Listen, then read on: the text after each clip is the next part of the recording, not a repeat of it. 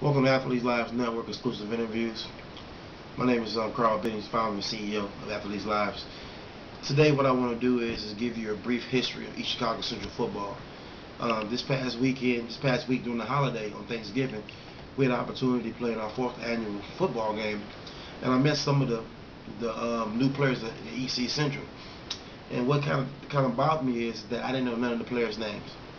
And being an alum, I feel like it's our duty to know each individual player that comes to East Chicago Central. Um, since 2003, I think that was Sam Daniels and them last year. I haven't attended a football game at East Chicago Central.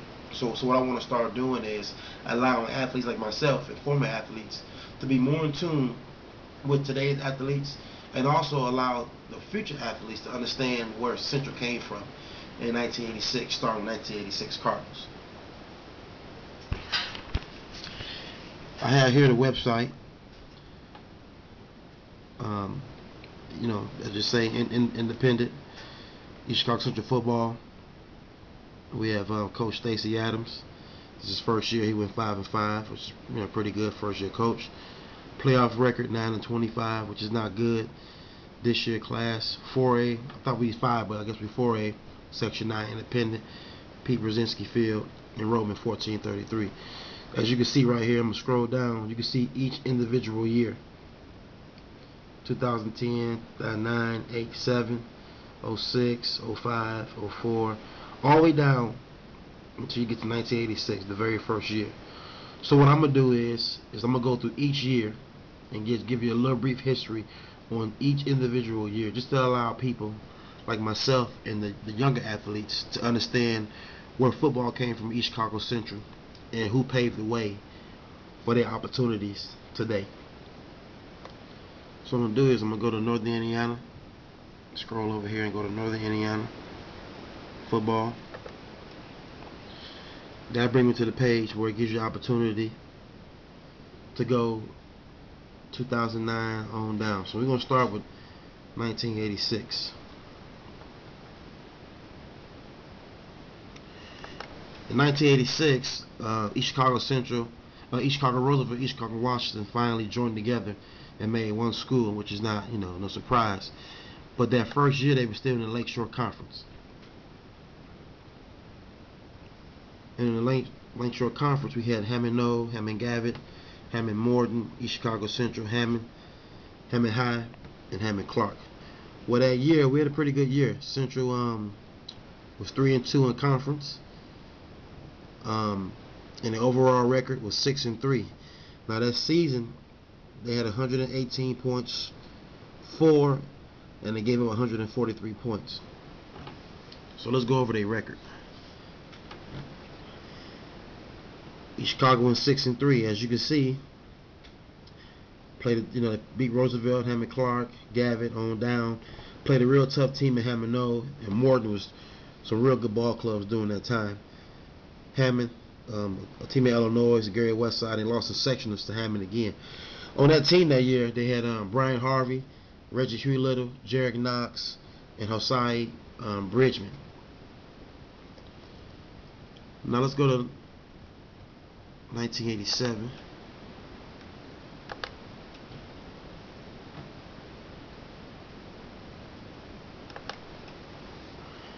This is the first year that Central became an independent school. I don't know why they did it, but they did it. And during that time, the independent schools was, the schools you see right here. Central had a bad year that year. They went 2-7 on that ball club.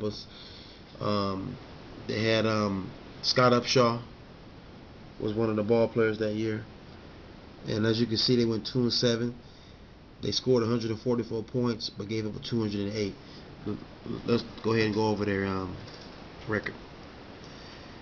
Played Roosevelt, Gary Wallace, and on down. As you can see, their schedule. And lost in the sectionals to Highland. Now we're going to go to 1988 football season.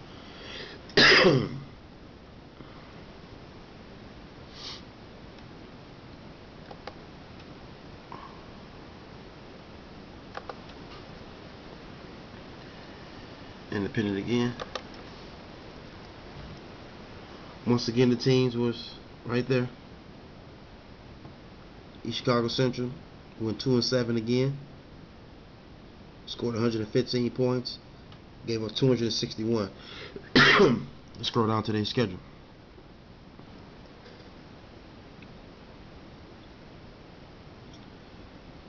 Start over Gary Roosevelt. He had a pretty rough season that year. Had two big victories though. They beat Hammond Bichonneau and Hammond Morton that year, which is big victories. On that team that year, they had Scott Upshaw was a senior that year, 1988 season. He ended up going to Ball State. Now let's go to the 89 football season.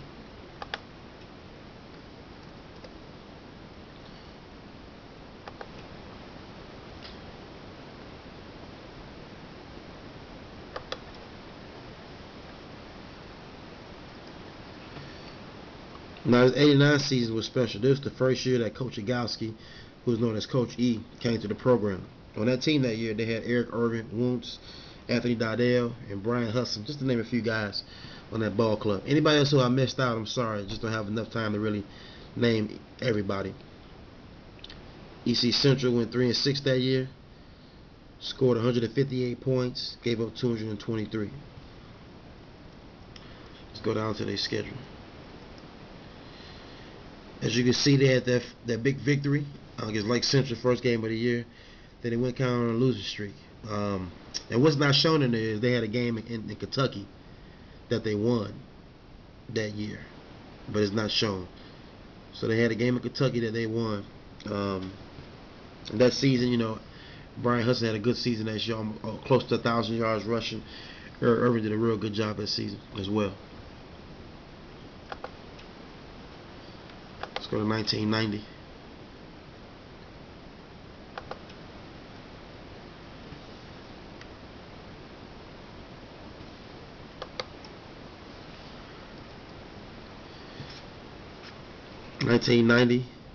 The team improved. Let's go back real quick. Sorry, let's go back to 89 and show you the points for and points scored.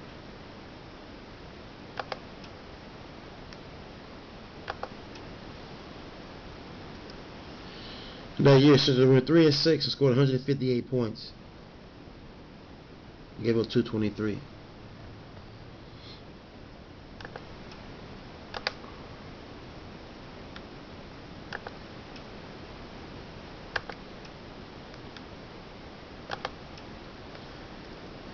(1990) went 4-6.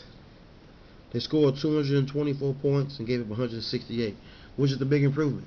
One of the things when you get new coaches, that coach always come in, and it may take them a year or so to get the program back in order, but that year is a big year for them. That year they had Al Roberson, who ran over 1,000 yards. Robert Smith, who was the first player to go to a big-time school of Nebraska that year. And we started off kind of slow with Lake Central, Michigan City Rob, but kind of turned it around with a decent year.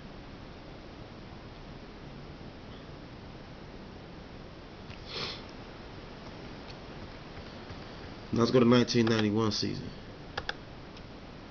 1991 was the big year for East Chicago Central program. This is the first season, the first team that went undefeated in the regular season. And as you can see, let's go ahead and go to that season.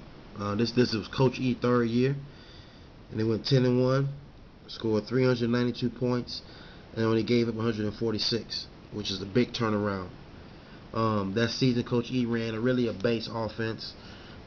A power game, 226 power toss, ISO lead type deal with the boot series.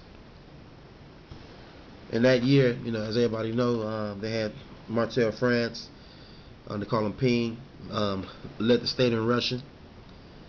They had Tom Mikowski, probably the best offensive lineman in Central history. He ended up going to Indiana University.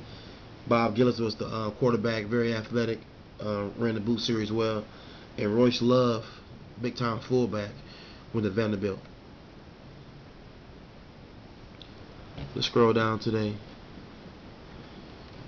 That season they went 10-1. And as you can tell, a lot of W's on here, which is big time football. Lake Central on down. Had a crushing loss to Crown Point, the sectional championship game, which is still left for controversy and different things. But they had a great year, and they put the program on the map.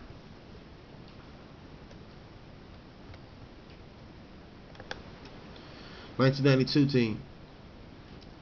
Let's go to them. Had a lot of pressure on that team. After having that 10-1 season, this team was, now the pressure is on. EC Central, 8-3. As you can see, they scored 307 points. Gave it 168, which is down from 1991 season. That team, scored 392 points. It was probably the all-time high, but still putting up 300 points and only giving 168, you're gonna have good results. Very, very good season. On that ball club, of course, everybody know about Royce Roberson and Damon Glenn, just to name a few guys. And also they had Gregory Dodell, Snuffy, great receiver. He ended up going to Grand Valley State. Damon Glenn and Royce went to Wisconsin University. As you can see, their season started off a little different. Lost the first 2 games, and then went on the 8-game winning streak. Then lost the last one to Maryville against Jamal Williams.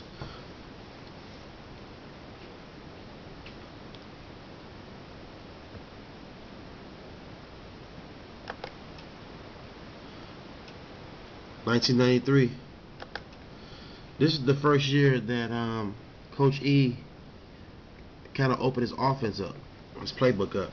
He didn't have the big time running back in Montreux France or Royce Roberson. He had Willie Collins, who's more of he's really a wide receiver at the time, but Willie was able to turn himself into a running back and had a real good season. Ended up scoring 18 touchdowns. That season they had Damon Williams, Smith, Al Thomas, and Willie Collins. Just name a few guys. Brian Hardaway was on that team, and had a down year. And I can explain why they had a down year. But that year they scored 238 points, gave up 253. After having 2 great years of football, a lot of teams in the region didn't want to play East Chicago Central. So Coach E had to go out and find teams to play us. And because the team was on a national stage, big time schools throughout the state wanted to play us now. So that's Penn, Terre Haute North, Ben Davis. At the time, Gary Wallace was still a dominant program. Providence Catholic, which is New Lenox, Providence Catholic. Lake Central was the tough team that year. They even went down the state, lost in the state. So on that schedule, they had five tough games: Penn, Terre Haute, Gary Wallace, Ben Davis, New Lenox, Lake Central. 6 tough games, and their record kind of suffered, because of that. But still a nice ball club, very athletic team, and did a pretty good job that year.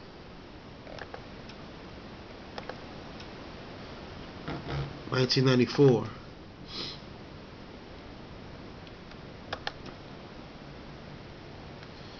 Okay, EC went 1-8. This is the first year that Coach Richards came through the program. As everybody knows, Coach E ended up leaving and going to Crown Point. This is the first year that Coach Richards took over, and he went 1-8. Scored 108 points and gave up 379, which I think to this day is still the highest in Central history. The team was, I was a sophomore that year in that team. The team was loaded with talent. But I think with the new coaching system, Coach Richards didn't really change too much up, but he changed. He kind of brought his style to it. Coach wanted to do a little more passing, wanted to open the game up, which is good for the program. His offense ended up helping future athletes have good seasons at East Chicago Central. So as you can see, they played Penn, Terre Haute North, Lou Wallace. Got our one and only victory against Bichonneau, and then the rest of the season, as you can see, was pretty rough. That was a long season for us, but Coach Richards did a real good job. They had players like John Massey, Jahi Garrett, Mo Love, Chris Phillips, and Torrey Armstrong.